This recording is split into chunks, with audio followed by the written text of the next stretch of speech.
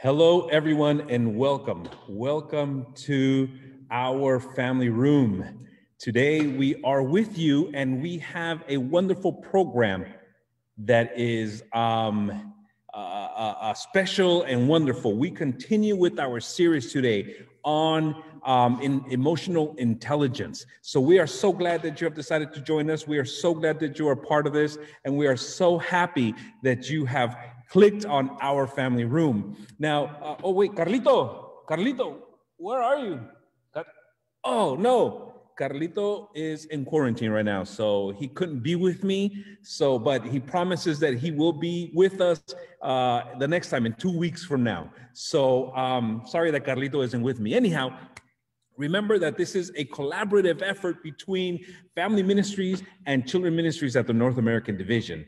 And, we have doctors Claudio and Pamela Consuegra, who always bring us some wonderful, wonderful information in this 15-minute chat that we have. And then right after that, we have Sherry Urick, who brings us some wonderful activities that are great for the whole entire family on the topic that we discuss. So don't forget, get together, get comfy, get ready, because we are about to begin our family room. Again, thank you for being part of it. Thank you for connecting with us. Don't forget to like us, to like our page, Our Family Room on Facebook, and tell others so that they can also like us, so that you can get all the information that when we're ready to go live, okay? You will get a notification that we're going live if you like our page. So tell others. This is wonderful for the whole entire family, not just parents, not just one person, but the whole entire family: parents, uncles, aunties, grandma, grandpa, children, because the activity is specifically for children so that they can have a good time as well. So without taking any more time, I am going to go ahead and introduce to you two wonderful individuals from family ministries here at the North American Division, Doctors Claudio and Pamela Consuegra, who are going to give us some very, very good information. Doctors, it's all your time. We are looking forward to what you have to tell us today. Hey, Pastor Jerry, thank you for letting us know that Carlito is unfortunately quarantined, but at least he's okay. He's not like gone or disappeared. I thought he may have run away from home or something, but no, he's okay. So we're good with that. You know, when I was a little boy, my favorite holiday was Christmas, because obviously I was expecting to get the toys, and in my family we always got our clothes for the year at Christmas time too. So Christmas was a special day. Birthdays was also a special day, because that's when I got my things.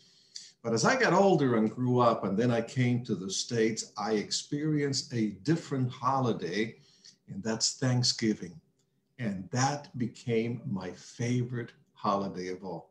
I still like Christmas and the other holidays a little bit, but Thanksgiving for me is the best one, because it's an opportunity not to get, but actually to give. You give thanks. Little kids, children, don't always understand about being thankful. And one of the reasons is because maybe we haven't explained it, maybe we haven't even lived it in front of them. They haven't seen that gratitude, that thankfulness, and so they don't know what it's like. They're happy to receive things, but are they really thankful for what they have? And so we want to talk about being thankful tonight as part of our emotional intelligence series. What does it mean to be thankful, and how do we teach our children to be thankful? So we're going to give you 3 tips tonight.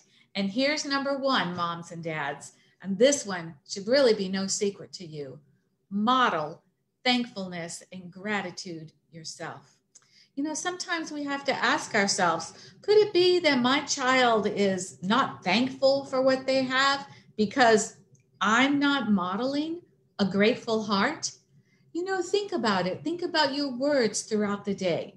Do you get up in the morning grumbling because things aren't this way or that way? Or do you sometimes say, I wish we had that? Or, think very carefully about your words, because your children are listening. Model a thankful heart. Model gratefulness. Think about the little things from the time you get up in the morning, from the time your children get up in the morning, and verbally say them.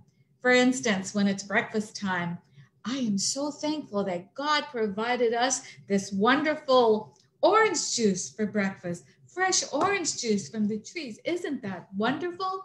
You know, those things. Be very specific too. So instead of just saying, let's thank the Lord for our food, be very specific for the special items of food that you're thankful for. And look for those opportunities all throughout the day to say what you're thankful for, because your children will model that behavior. You also need to make sure you have a good conversation with your kids about the difference between needs and wants. Something that you need, well, is something that you must have. For instance, food. But something that you may want to have, like candy, well, that's something nice to have every so often, but that's not a need. It's not a necessity. Maybe having a pair of tennis shoes to go to school or to go play basketball, that may be a need.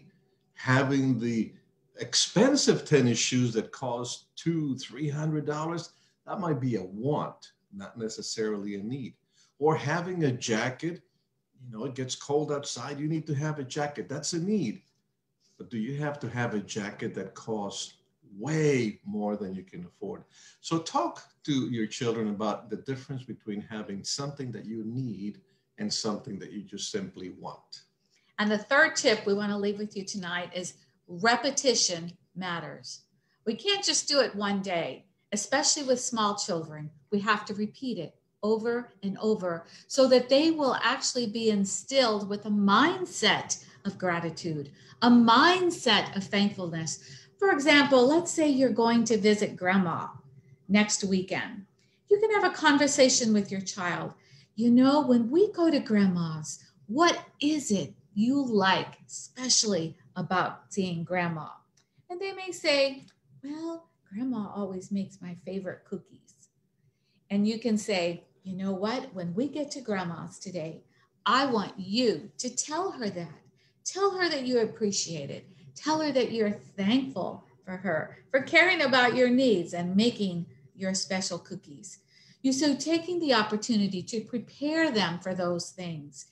Maybe it's time when they go back to school, you can say, what is it you like about your teacher?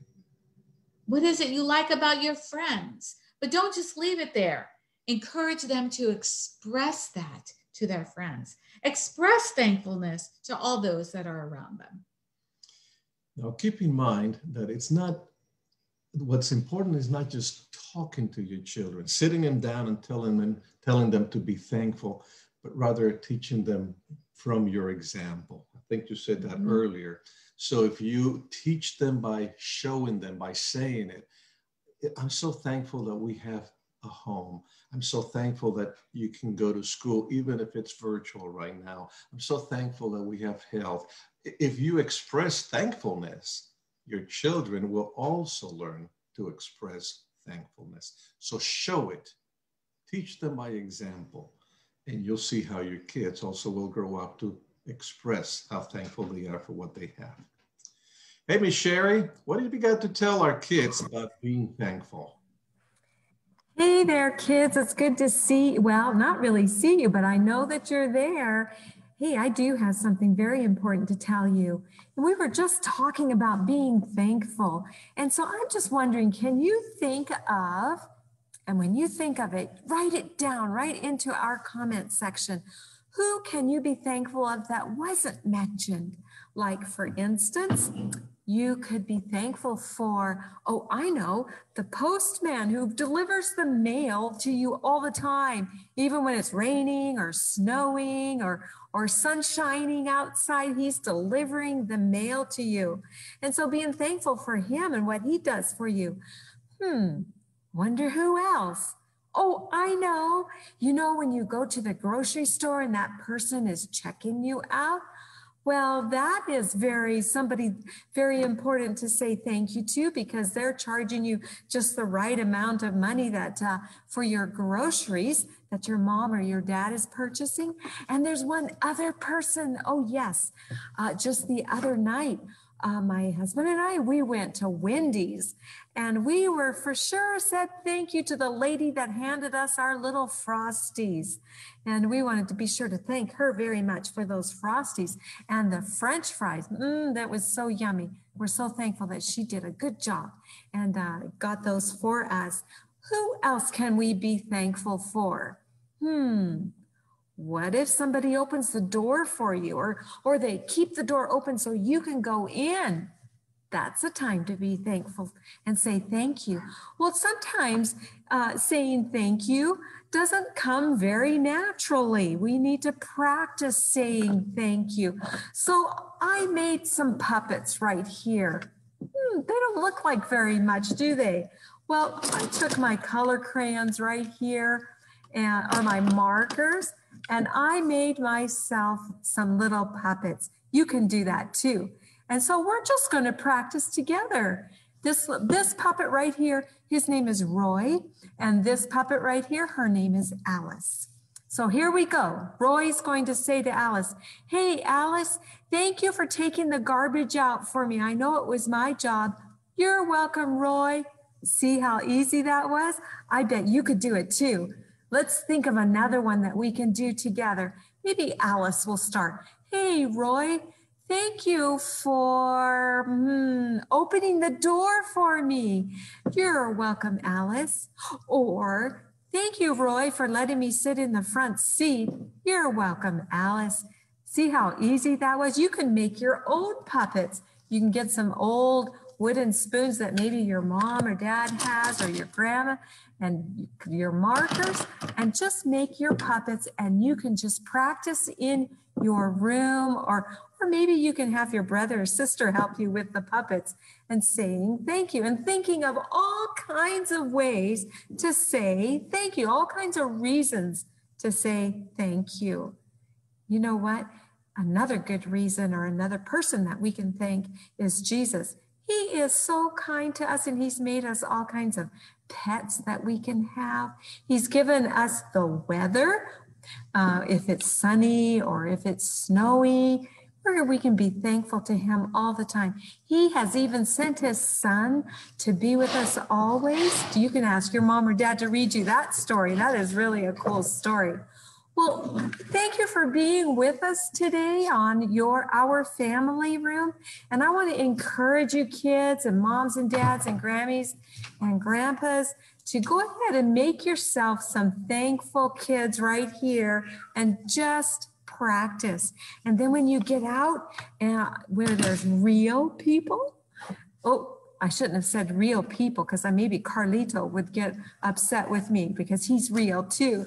But when you get around other people, then you can practice and say thank you also. Goodbye now. It was good to be with you. Thank you. Thank you very much, Ms. Sherry. Thank you for that wonderful craft that you have, and I hope that all of you go ahead and do it. Thank you, everybody, for joining us today on Our Family Room. We are so glad that you are part of this. Now, we will be coming back in 2 weeks from now, so make sure you put it on your calendar. Tuesday, February the 2nd at 7:30 here on Our Family Room on Facebook. Join us for another 15-minute chat. And this next week, we're going to be talking about the emotion of sadness. So make sure that you join us, okay? Carlito I forget, Carlito's not with me, but he will be with us in 2 weeks from now. So anyways, thank you for joining us. God bless you all. Remember, being thankful, saying thank you, very important, especially learning it in your family and then spreading it around. God bless you. We will see you next week. Bye.